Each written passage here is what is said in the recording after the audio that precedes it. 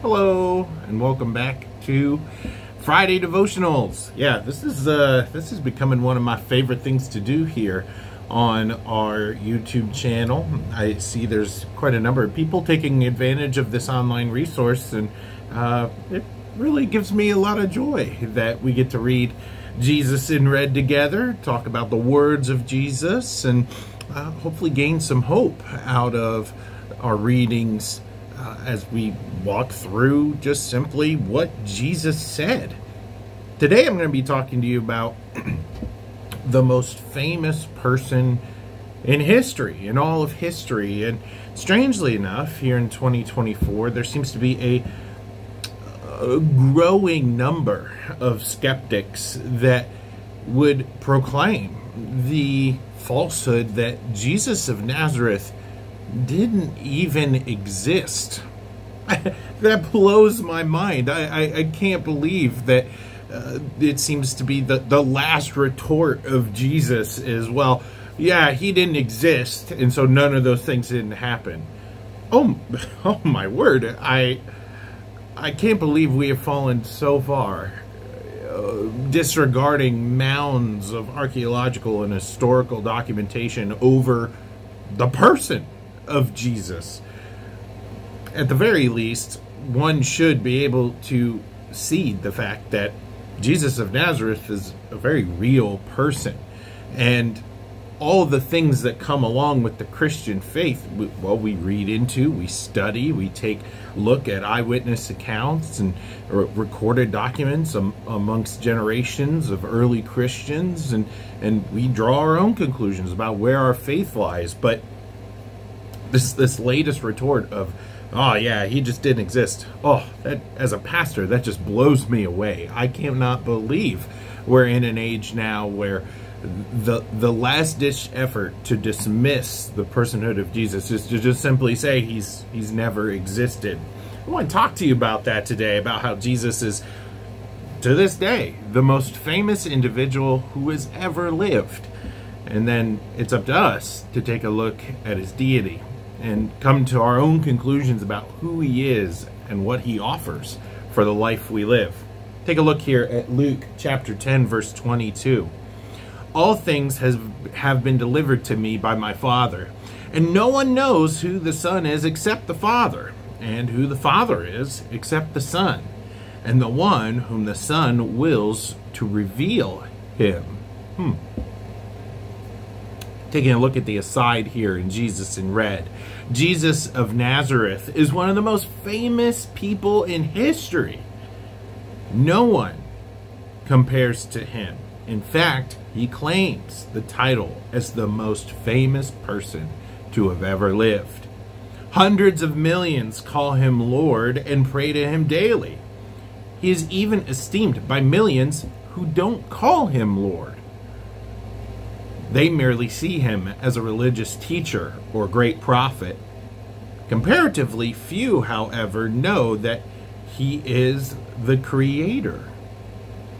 This is because flesh and blood doesn't reveal his true identity. That revelation, that discovery, comes directly from God. The Gospel of John begins by telling us all things were made through him, and without him, nothing was made that was made. That's John chapter 1, verse 3. Jesus is the Christ, the chosen one. This is a truth Jesus told Peter, and one we could only know if the Father revealed it to us. Jesus answered and said to him, "Blessed are you, Simon Bar-Jonah, for flesh and blood has not revealed this to you, but my Father did, who is in heaven." There's one thing to say, I know the person of Jesus.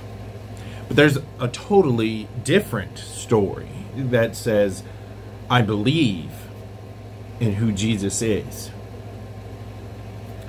In a world today that is becoming oh so quick to not even admit that he's even existed, Oh, we're just creating a whole nother hurdle to jump over before we get to, well, the most important thing, trusting in who he is as fully God and fully man, as the Redeemer and perfecter of our faith, as the one who provides everlasting life for all those who believe in him, as somebody we can put our trust in, our cares in, our anxieties in him,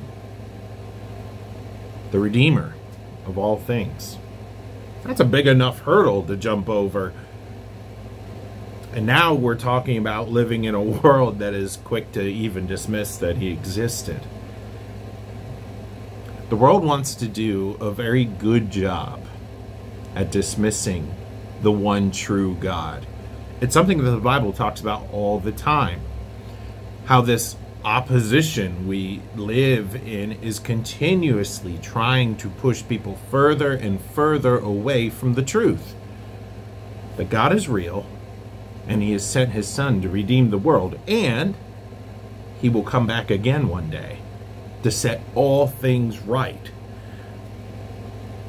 This excuse of, well, he just didn't exist, is the latest ploy, is the latest trick in the book to try to usher people away from the faith. Unfortunately, for some, it works. They're quick to dive into what they read as a flashy article on the internet and not do their own research. That is quickly debunked by old census data, by archaeological finds, by documentation of generations living in the times of Jesus saying that, hey, Jesus of Nazareth was here and he did this and this and this. My heart breaks for those who are struggling with this very first hurdle, because there is a big one that follows. Once we say that Jesus has existed, well, that doesn't get you into heaven, right? What guarantees our everlasting life is faith in him. Faith in everything that he brings to the table. Faith that he is the Son of God. He's the most famous person in this world, and for the vast majority of that group that know his name, they are all eager to admit, yes, he has existed. He was born in Bethlehem. He lived a life that cured much of a following. And he died on the cross at the hands of Rome. All the way up until they went to his tomb 3 days later and couldn't find him. That's where we split off. For us who have faith,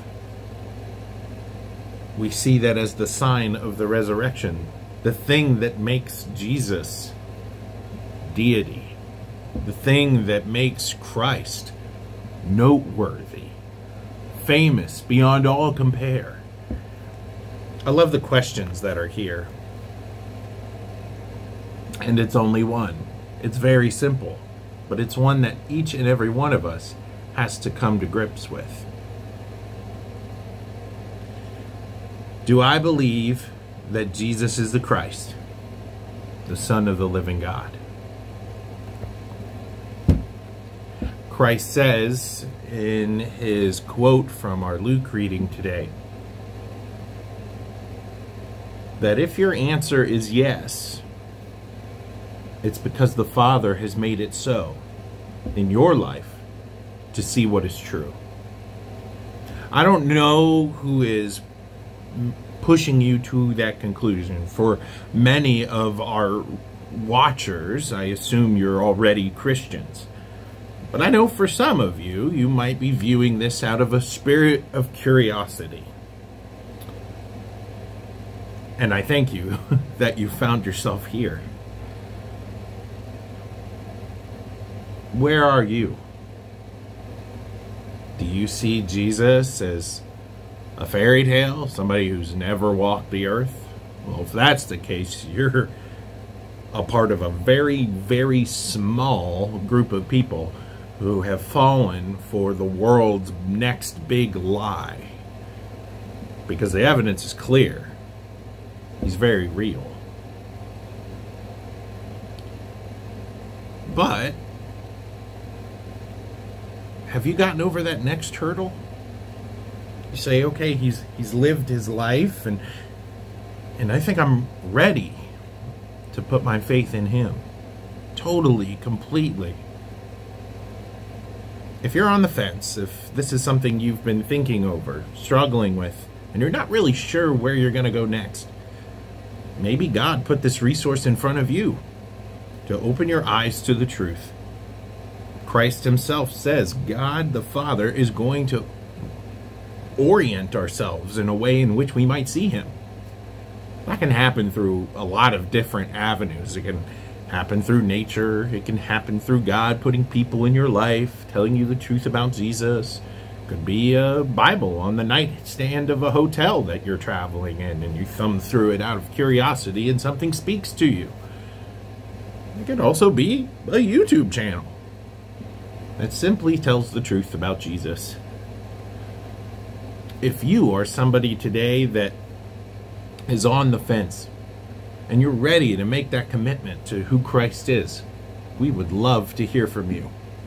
I would love to be able to talk to you and to communicate with you well over what this faith means for the rest of your life and how you might be a good witness to who Christ is. This is the biggest decision you will ever make, and you don't have to do it alone.